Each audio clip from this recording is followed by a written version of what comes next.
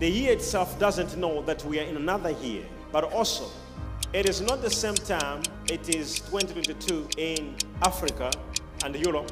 At the very same time, it is the same 2022 in Israel. In Israel, they've got their own time, they enter the year. In China, they've got their own calendar, they enter the year. Prophetically, we have also declared our own time. Spiritually, we enter the year. Your year starts now. We are crossing over, not from a year to a year. We are crossing over spiritually from one level to another level. It's a spiritual crossover. This year is a year of the Jesus. Only that aspect tells you we are dealing with a spiritual thing here. I know we entered the physical here, but now to enter the Jesus nation needed this night. We are holding a vigil tonight until something happens in the realm of the spirit. Why are we calling it a spiritual year? Because the things that will be happening in this year are spiritual. Anything that was going on in the past, I put an embargo. Any situation and any problem, it stops now. No kaya paraduja sekepaya.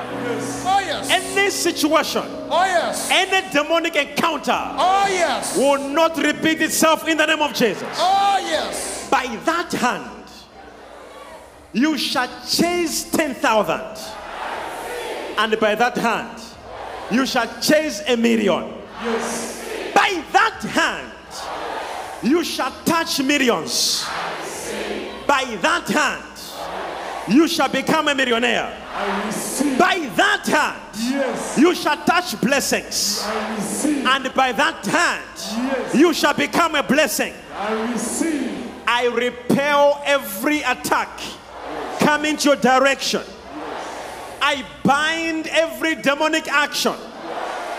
I decree a legal binding order from heaven. No more demonic influence. No more sickness attack.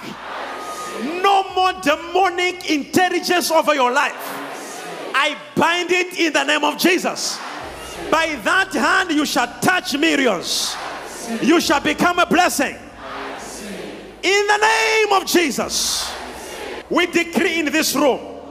We decree on television. Yes. We decree on prophetic channel. Yes. On Facebook, on YouTube. Yes. We make an agreement tonight. We make an agreement tonight. Yes. In the name of Jesus. In this year, blessings will follow you. Blessings will follow your house. In this year, you will do the will of the Lord. You will walk in righteousness. You will walk in holiness. You will walk in favor. You will walk with glory.